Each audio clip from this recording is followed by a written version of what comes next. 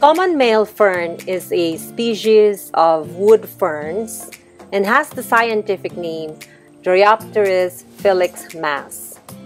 This plant thrives in a part to full shade, which makes a great indoor plant.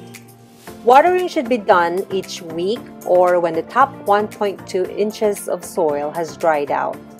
If you are an OCD or have an obsessive-compulsive disorder, this plant will soothe you because the foliage of this plant is orderly arranged like the tail of a squirrel. Good luck and enjoy your day, plant lovers. God loves you and so do I. Be safe out there, everyone, and I hope to see you on my next video. Bye for now.